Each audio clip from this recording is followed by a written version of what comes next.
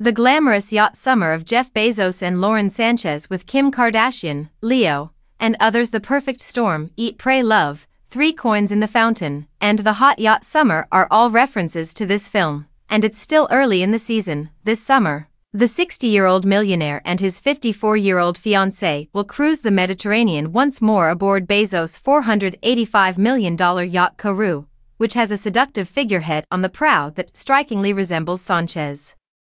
They have traveled by ship to Greece, Italy, and Spain. On Wednesday, they made a stop at the isolated Balearic island of Minorca, where they sought safety from a low-pressure storm named Dana, along with a few other affluent yachts.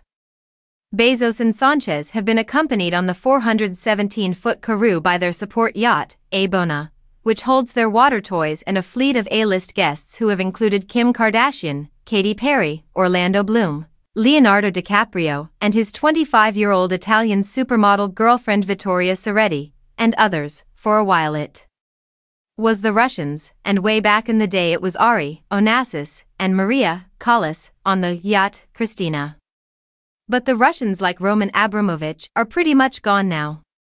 There's always a new wave, the exec said. Sanchez seems tacky, but I've heard she's very nice and Bezos adores her. Is she ever going to look like Babe Paley? Not in this lifetime. The exec also pointed out that the Karoo is more than 100 feet longer than Barry Diller's yacht, which measures just over 300 feet, but not as big as David Geffen's 453-foot vessel, saying billionaires often have aquatic penis envy.